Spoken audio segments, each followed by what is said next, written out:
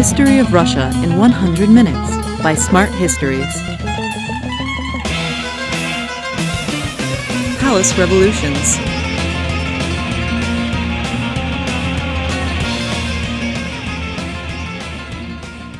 In the 18th century, the period between the reigns of Peter the Great and Catherine the Great was known as the era of palace revolutions. During that second time of troubles, Russia was mostly ruled by women, and power was often seized by force.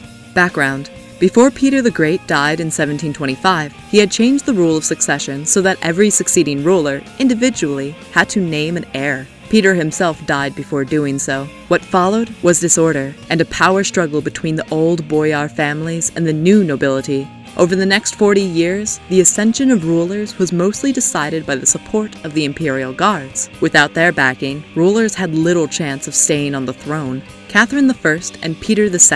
In 1725, Peter the Great's wife, Catherine I, seized power and ruled for 2 years. Catherine had a secret alliance with Peter's right-hand man, Alexander Menshikov, and she kindly delegated all duties of governing to him and to the newly established Supreme Privy Council. She was followed on throne by Peter's grandson, Peter II. His 3 years of rule were best characterized by his carefree lifestyle and the influence of old boyar families.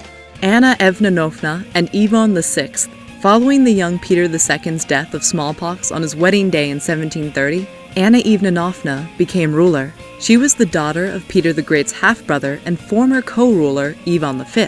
Anna disbanded the Supreme Privy Council, who tried to restrict her power, and invited her Baltic German ally, Ernst von Biron, to handle state matters. Von Biron's corruption and the luxurious lifestyle of his German court angered people a great deal.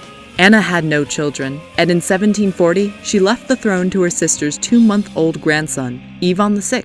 Her mother, Anna Leopoldovna, declared herself regent and ruled with little support from the nobility. Elizabeth. The opportunity was seized by Peter the Great's daughter, Elizabeth. She and the Imperial Guard arrested Anna Leopoldovna and her baby. The Baltic Germans were chased away, and Elizabeth was crowned empress. Her 21-year reign was successful. She continued Peter the Great's reforms and carried out wise policy in Europe's conflicts, especially in the 7 Years' War. Moreover, with allegedly 15,000 dresses in her personal wardrobe, Elizabeth's court was by no means inferior to that of Louis XV of France. Thank you for watching. For thousands of helpful resources of Russian history, please visit our website at smarthistories.com.